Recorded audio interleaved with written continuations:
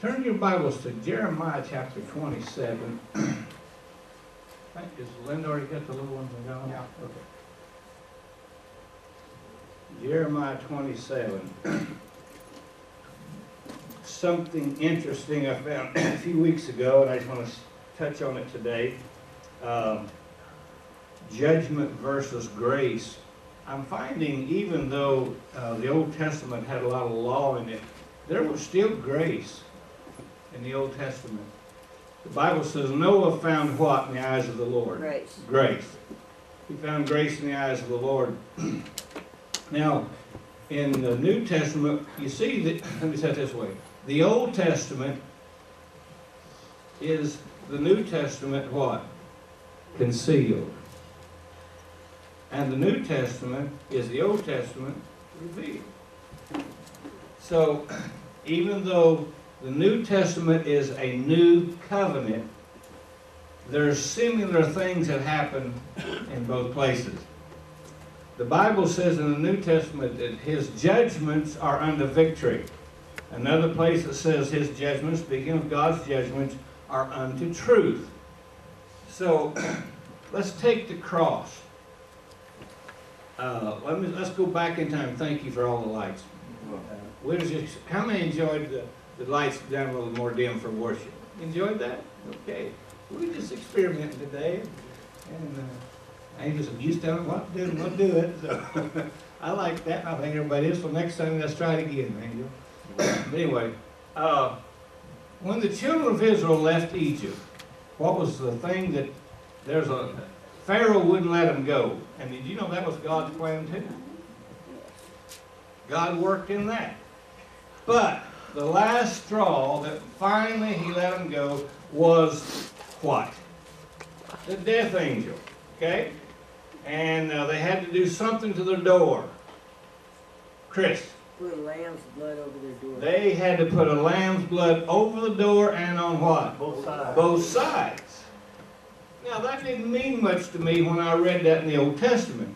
But when I read in the New Testament and Jesus says that he is the door, oh, it finally dawns on me. He is the real door. He's the real lamb that was slain. And since the blood was on both sides of the door, it was on both sides of Christ. So his blood not only flowed forward, his blood flowed back. Amen. It flowed all the way back to Adam, if it in fact is still flowing forwards today. For the little baby who's born this morning, Yes. Jesus' blood flow is still good for him, right? Even though it happened 2,000 years ago. What we didn't believe for many, many, many, many years was that his blood flowed all the way back to Adam. So all those people that was drowned in the flood, God had a bigger picture. Matter of fact, over in the New Testament, Peter says that Jesus went and preached to those people. That was Noah's day. Now, why would Jesus preach to those in Noah's day? If Jesus preached to those in Noah's day, now he was supposed to be in the grave, right? When Jesus died, he was in the tomb. But the Bible says he descended to the lower parts of the earth. And when he descended to the lower parts of the earth, Peter comes along many, many years later and tells us he preached to those people in Adam's day. So he is preaching to all those folks that died in the flood. So from God's perspective, he had a bigger plan, right? He knew that they wouldn't be eternally dead forever. Yes, amen. I thought that was good. Very. Now, in Jeremiah 29, we have a setting here. In chapter 29 of Jeremiah, verse 1, here Jeremiah has sent a letter to all those folks that Nebuchadnezzar had taken captive. He took the priests, the prophets, all the government leaders, all the skilled laborers and craftsmen, and took the whole bunch of them to captivity. And Jeremiah is sending letters by a couple fellows named E-L-A-S-H, E-L-A-S-A-H, Elasa, and Gomorrah. Those are the two guys that took the letters. And in verse 4, it says, Thus saith the Lord of hosts, the God of Israel, unto all that are carried away captives, notice, whom I have caused to be carried away from Jerusalem unto Babylon. Okay, get the picture? Yes. They've been carried away to Babylon, and God says, I caused that to happen. Okay? Let's read on. Now here's what the letter said. While you're down there, build your houses, plant gardens, take wives, have sons and daughters, encourage your kids to get married and have kids. You see, it was a thing in the Old Testament among Israelites to populate wherever they were at. Now, so they did all of that. And it goes on to say, and pray for the folks down there, Babylon. Pray for their well-being. And we get over to verse 11, it says, verse 10, it says, For thus saith the Lord, that after 70 years be accomplished at Babylon, I will visit you. The Message Bible says, and not one day before.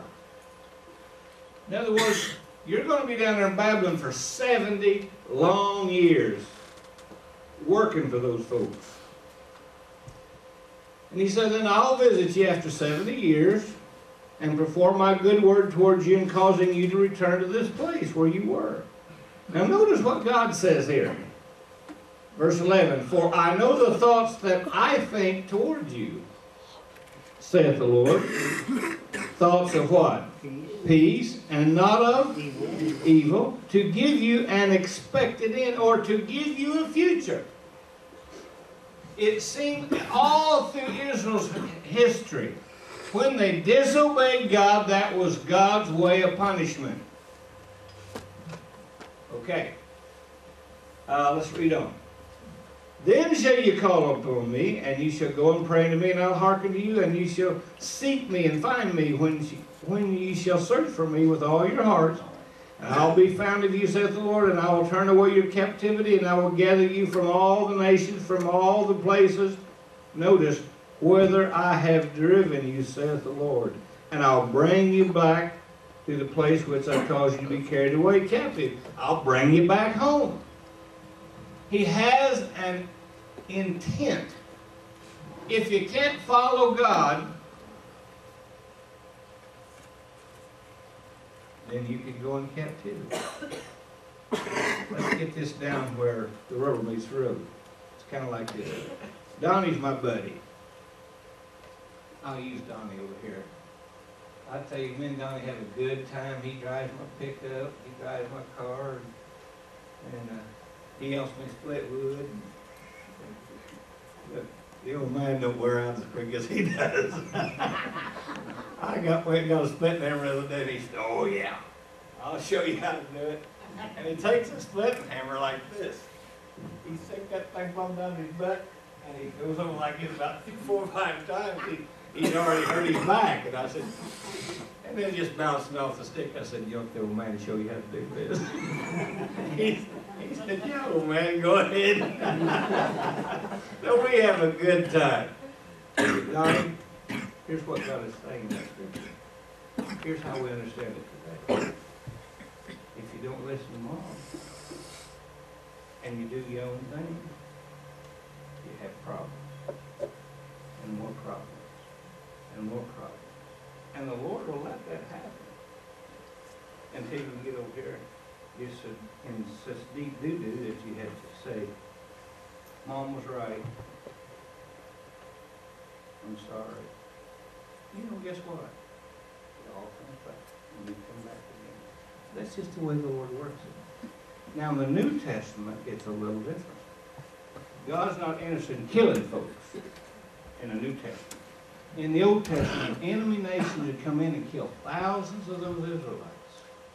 That's why they had to populate so much all the time, because there's so many of them getting killed when they get in disobedience.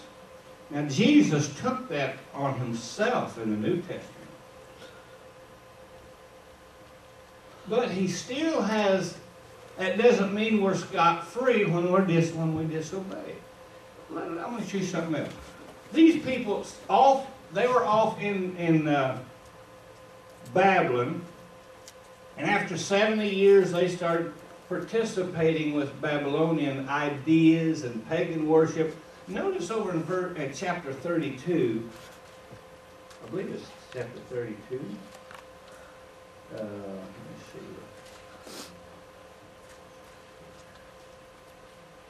Okay, in chapter 32, they start, because the Babylonians do it, the Israelites have started burning their own kids as a sacrifice to an idol.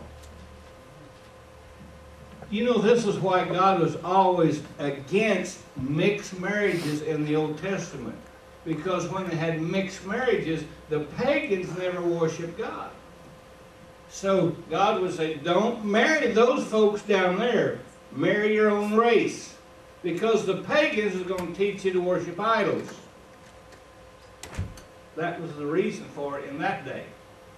Now they were burning their own kids. And look at verse 34. But they set their abominations in the house, which is called by my name. In other words, their idols had idols set up in temples of worship. And they built the high places of Baal, which are in the valley of the son of Hinnom, to cause their sons and their daughters to pass through the fire into Molech. Notice what God says, which I commanded them not. Neither came to my mind that they should do this abomination to cause Judah to sin. God said, it was never in my mind that they should ever do this. That's the pagans for you. But in the New Testament, Jesus said, he took all of that, everything that Donnie had coming, everything that Pawpaw had coming, everything that Carla had coming, in the fact that we were disobedient, Jesus took it on himself. So let's look at John chapter 12. And since you kids are going to be in here today, we're going to make it real short for you. Okay? John, Matthew, Mark, Luke, John 12.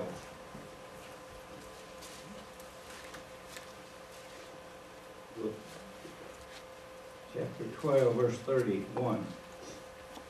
Jesus is on his way to the cross. He says, now is the judgment of this world. Now shall the prince of this world be cast out. Prince is the first in rule, the concordance says, or the first in order, which we would call Satan. That's what happened after the fall in the Garden of Eden. Satan took the place of that Adam had. Adam had all rule, all authority. I mean, he was so smart. He named every animal. He named them according to their nature. Now, I think he goofed up on the mosquito. I think he should have just went like that and been done with that one. But I guess it has its place in the echo chain, So anyway, he says, now is the judgment of this world. Now shall the prince of this world be cast out. Not annihilated, but cast out of his place.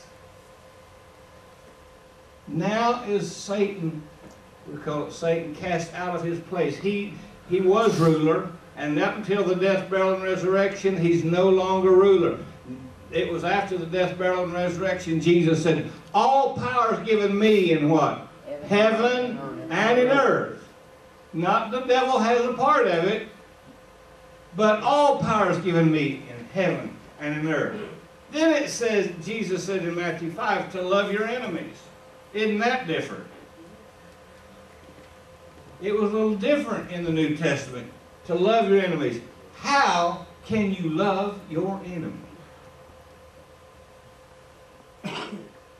Now let's think about that. And I've got a message I'm working on for next Sunday about the enemy has a place. May not be a good place, but if you don't have how can I say this graciously? And don't take this out of context. I'm not wanting you to have pain. But if you didn't have pain, you wouldn't know victory. Right? If you didn't have some setbacks once in a while, you wouldn't know to overcome. Now, I've said for a long time, pain is not our problem. Pain is a messenger. It only sends a message that there's something wrong. And I've had no telling how many people to pray for God to take the pain away. That's not the issue. The pain is just a messenger saying there's a problem here, here, or here, wherever it's at. We need to deal with the core of the problem, right? But how can we love our enemy? I'm still trying to wrap my mind around that one. You know, sometimes, Terry, I'd rather bless him with a brick. You know? but, you know, love may not be the same kind of love that I have for my wife or my daughter. But being vindictive is what's bad. I laughed at Daryl and the boys come in last night, and Brett shut the door, and Brett was trying to come right in behind him. I said, Brett, or Blake. I said, Blake, Brett's right behind you. He said, I know it. He shut the door in front of me. I said, well, you don't need to be vindictive. Be the man. Be the bigger person. He's my grandpa. He shut the door on me. He just kept walking. I said, okay, whatever. But it's being non-vindictive. You know, if you don't fight an enemy, let me say it another way. If you fight an enemy, it only gives that enemy energy.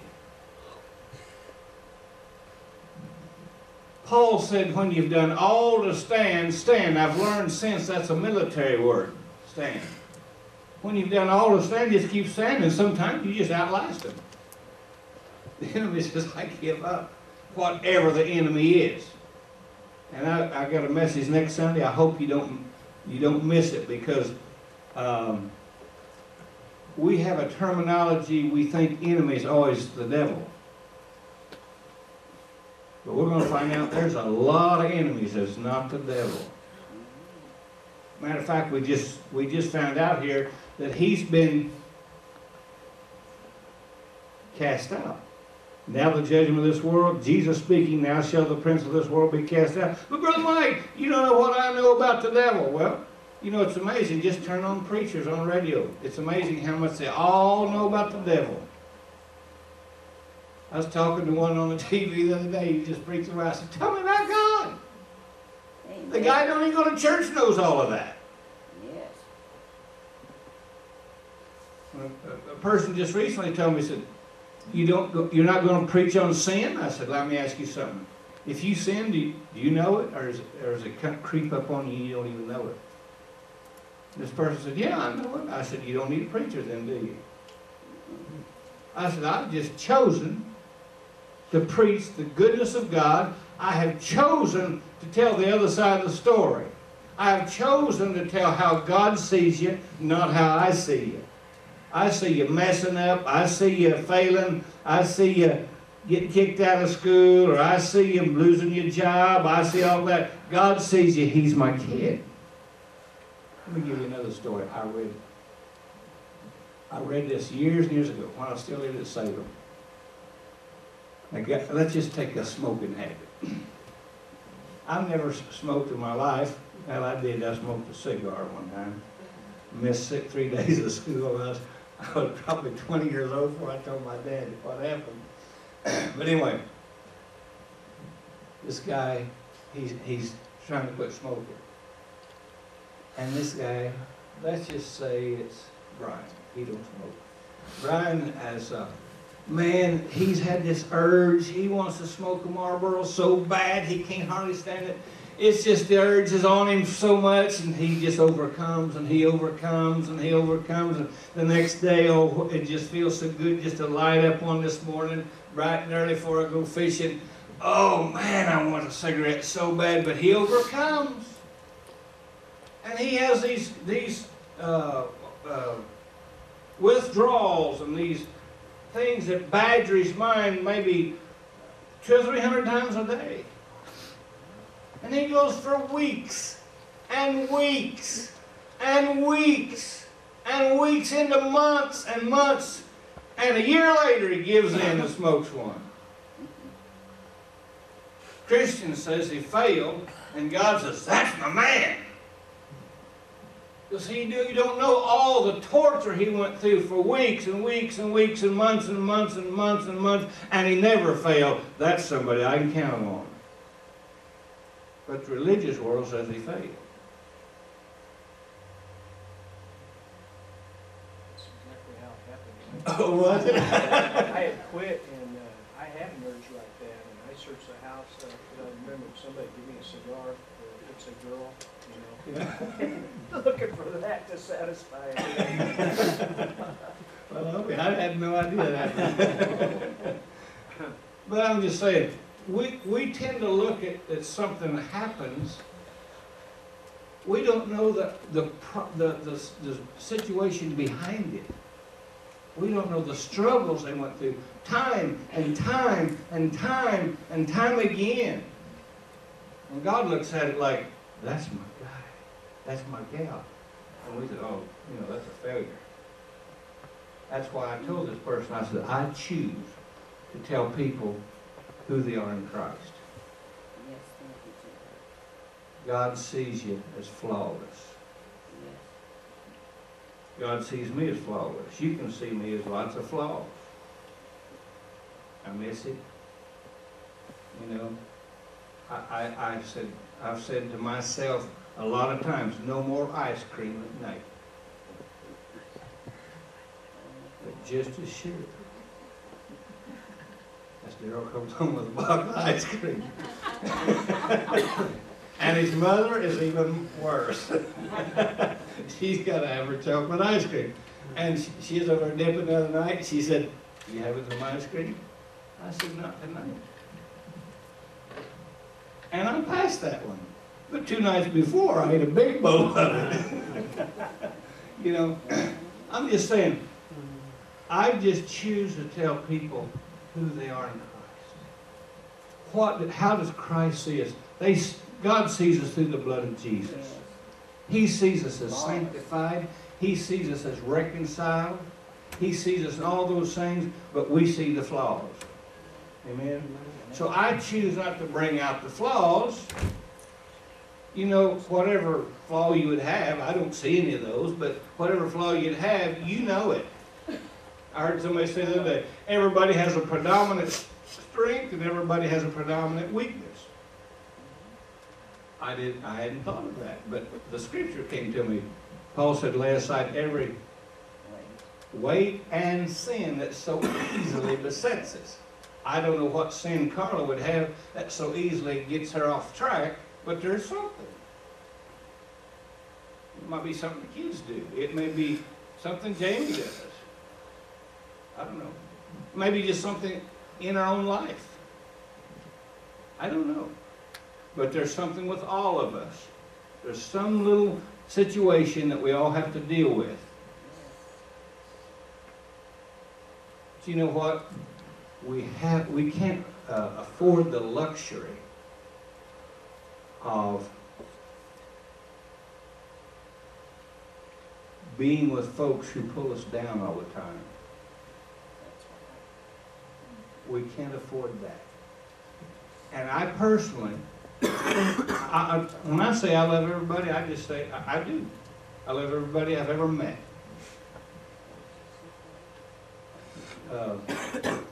Let me say it a different way. I like them. I like them. I really do like them. I just like people. If I could, I'd take somebody in the truck with me or wherever I went, because I like people. I like to visit. I like to share with people. I just love folks. Some folks are the other way around. They want their space. You can get right in my face and talk to me. Don't bother me. Was it Donnie that we experimented in our kitchen about? Yeah. Donnie got across the room from me. I said, let's carry on a conversation. We carried on a conversation when I was in there. I said, let's take 3 steps. We took 3 steps towards each other, and we started talking. Wasn't it me and you we did it? And then we carried on this conversation, and then we got a little closer, and a little closer, and a little closer, and finally, we were toe to toe. And Donnie didn't like that he didn't like me right in his face. He wanted his face. We did that in college. That wasn't my own idea. I learned in college, and I've learned as we got closer, the conversation got more intimate. But it wasn't very intimate when we was hollering across the room with each other. We was talking about the weather, the Royals ball game, the Chiefs. The closer we got, we started talking about kids. We started talking about family. The closer we got, there's more intimate about people we like, and that kind of thing. But I was talking to Micah last night, and he was telling me, I just choose not to hang out so much with people who are not, have the same goals. Would that be a good way to put it? If you have goals in life to succeed, you can't hang out with folks who don't succeed. You've got to, Donnie, hang out with folks who are better than you. That's what my dad told me when I left home. He said, son, you be the dumbest one in the crowd. I said, wait a minute. I thought that was an insult. And he later told me, he said, no, I want you to hang out with people smarter than you are. You'll learn something if you hang out with people smarter than you are. And I have for the most part. My best preacher buddies are old enough to be my dad. I have very few friends, or preacher friends, that are my age. Most of them are older than me. Because I've learned to follow their advice in many things. Not every situation works every time for everybody, but overall. So, as you understand and love people, you start being not so vindictive with people who are against you. When you set a goal to be something, there's always an enemy to that. So there's pressure against you constantly. I'm going to tell you something. God is always faithful. Sharon, in closing, let's look at Matthew 18, Ludine.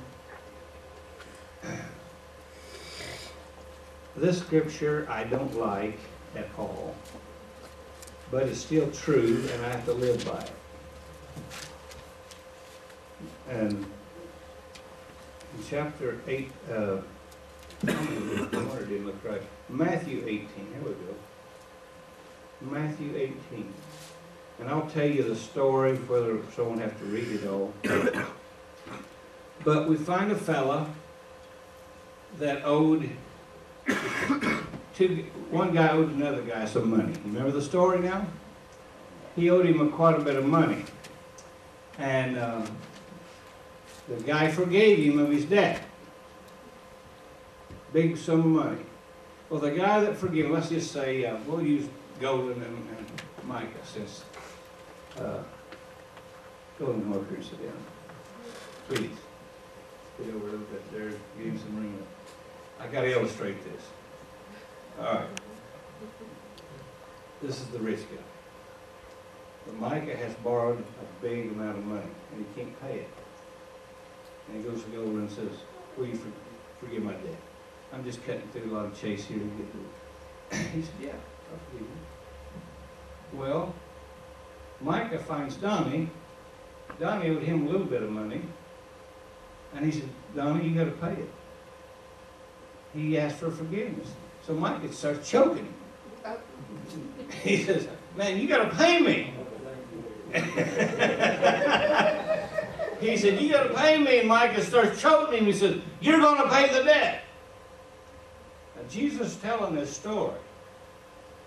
And he says, reminds Micah what Golden did for him. But Micah don't give up. He's choking Donnie, and he says, you're going to pay me or else. Now, that's the bad crux of the story. Now, notice in verse 32. Matthew 18:32. Then his Lord, after he had called him, said to him, O thou wicked servant, I forgave thee of all that debt, because thou desirest me. Shouldest not thou also have compassion on thy fellow servant, even as I had on he? That's golden talking. And the Lord was wroth, and delivered him to the what? Tormentors. Tormentors, till he paid all that was due unto him. Here's what gets me, but it's still true. So likewise shall my heavenly Father do also to you, if ye from your hearts forgive not every one his brother their trespasses. Now, another place it says he's got to pay the utmost part of it. He's got to stay there until it's all paid. Now, sometimes we wonder why we get in the jams we get in and we don't get out immediately. Maybe it's we're reaping what we sow. Paul said, be not deceived, God is not mocked. Whatever a man soweth, that shall he also what? Reap. And then it goes on to say, and be not weary in well-doing, because you'll reap if you what? Faint not. So it's important to sow good seeds. If bad seeds pay off, good seeds pay off. So sow good stuff. Donnie, always sow good seeds. Let me say it another way. Sow good deeds. When people say hurtful things towards you, you got to let it roll off. If you don't, you'll be 25 and you won't be any better off than you are today. You'll be 35 and you'll still be struggling. You're too good for that. Chris, you're too good for that. God wants you to be somebody. Because you know what? God lives in you and He lives in Donnie. He lives in all of us. Amen? So let's give Him place. In Matthew 12, back up a few pages and we'll close with this one. God has a judge in our life. Every one of us. Donnie has a judge. I have a judge. Golden has a judge. Bronna has a judge. In verse 36, Jesus said, but I say unto you that every idle word that men shall speak, they shall give account thereof in the day of judgment. Now, I don't know about you, but for years and years and years and years, I always thought the day of judgment was Judgment Day at the end of the world. Anybody felt like me in the past? Okay, I'm not up here by myself yet. But I just didn't read the next verse. The day of judgment is today. Sunday. What is today? Today. 13. 13th. Sunday the 13th is Judgment Day for me. It's Judgment Day for you. Tomorrow will be Judgment Day for you. This afternoon will be Judgment Day for you. Because notice here who the judge is. For by thy words thou shalt be justified, and by thy words thou shalt be condemned.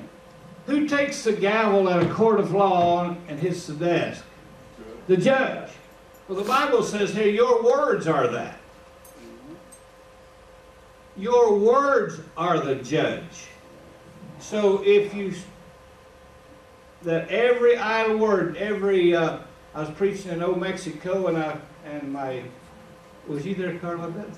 The interpreter, I said, I preached and I said, Jesus said every idle word that men shall speak, and he shook his head.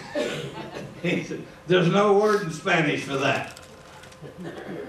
Idle. And I said non-productive. Man picked it up right then and went right on with it. Every non-productive word, men will give account for it. For by your words will justify you. Let me say it another way.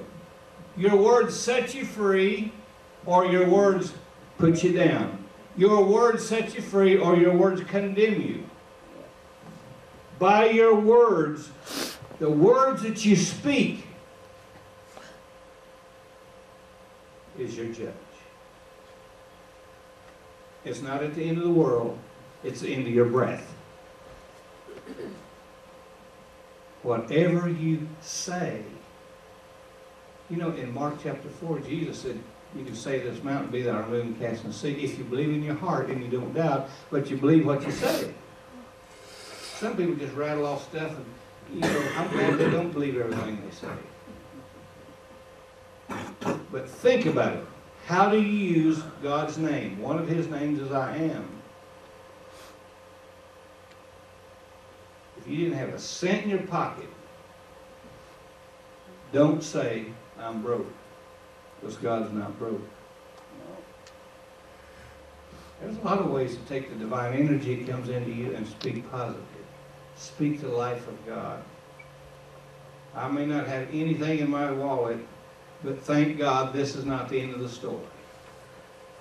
This is not the end of the story. I don't know how God will do it. Just like Bronna last Sunday at the grocery store, God was setting it up. Even had a guy in line. That guy could have checked out an hour before her. But God's detained him somewhere or another till he can get right behind her in line. When we pray and ask God to help us, don't be so nervous. A guy came in, I pastored at Salem, he said, Brother Mike, look what I got, and I wasn't even expecting it. I said, my goodness, what would you got if you've been believing for it? You know?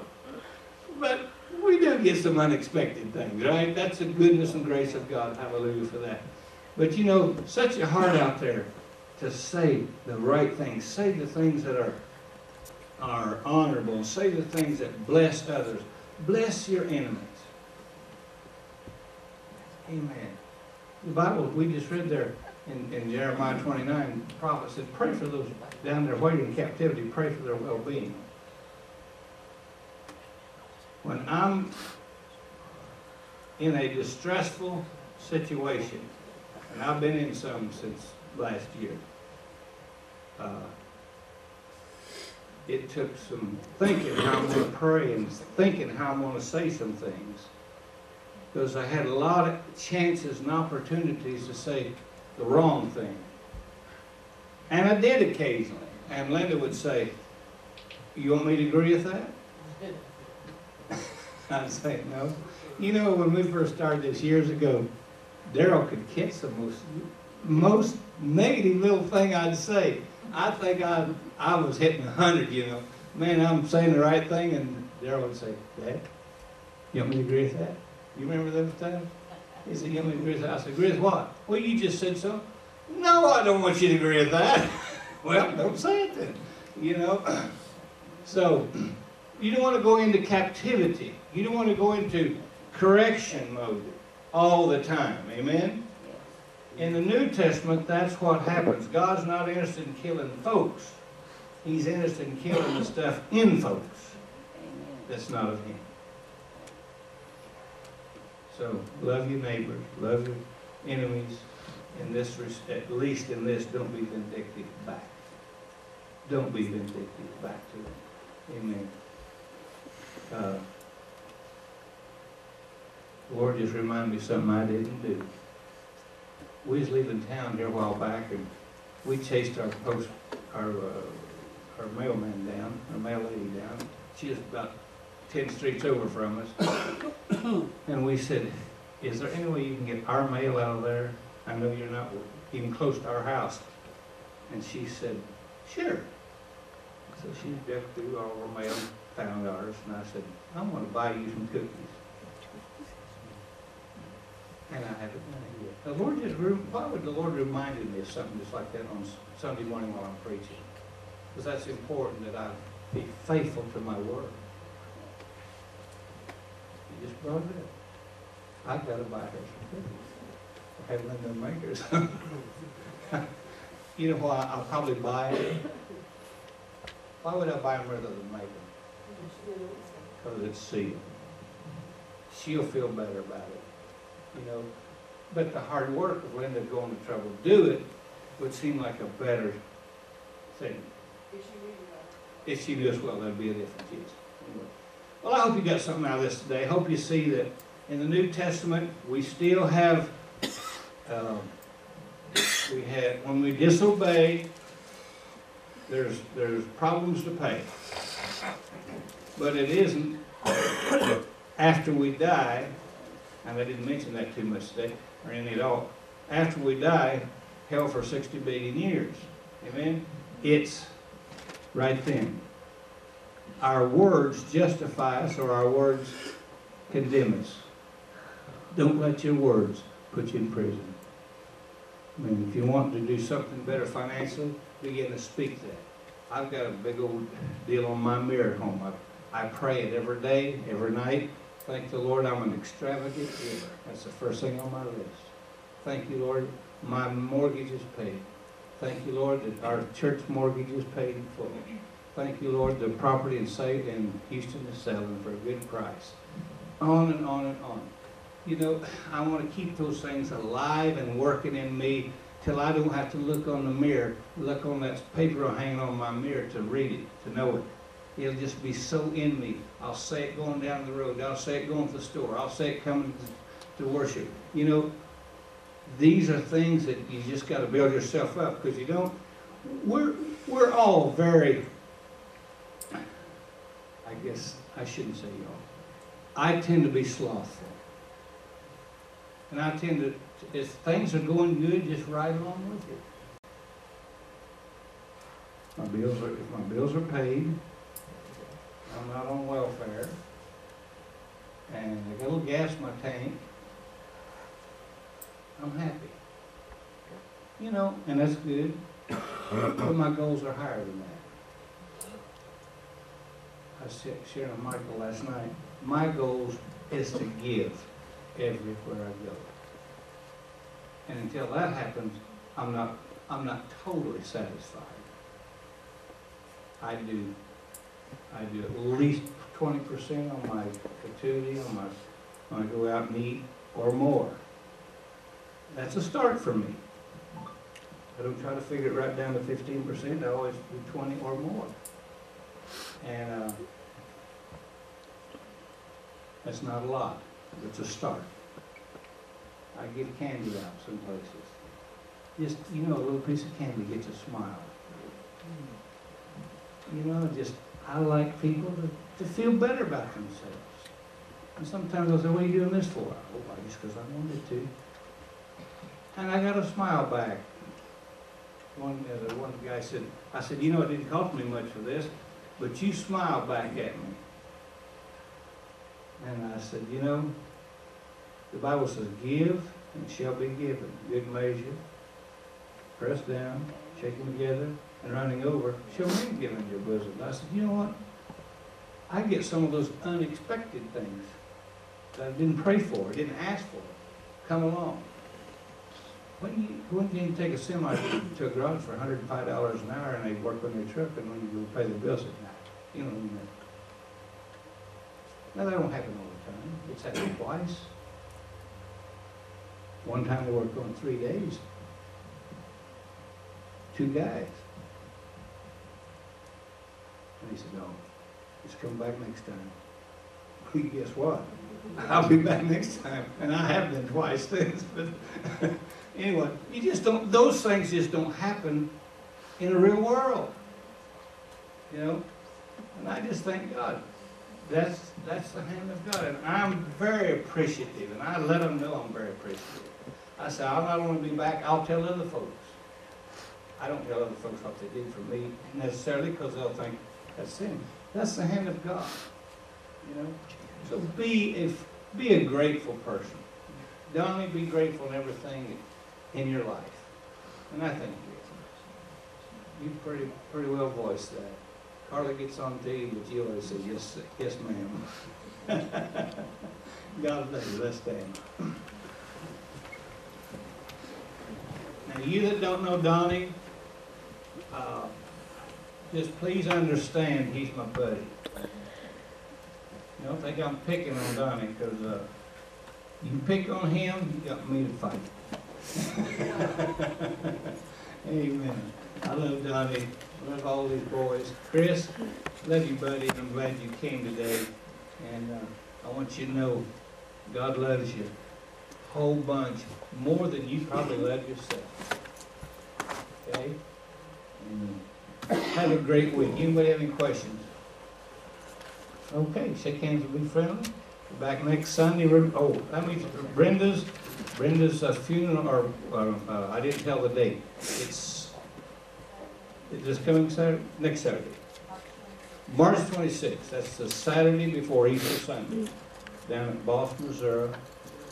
I think it's about 260 miles or something like that down there, but anyway, if any of you can go, it'd be wonderful. If you can't go, we understand. God bless you. Have a beautiful day.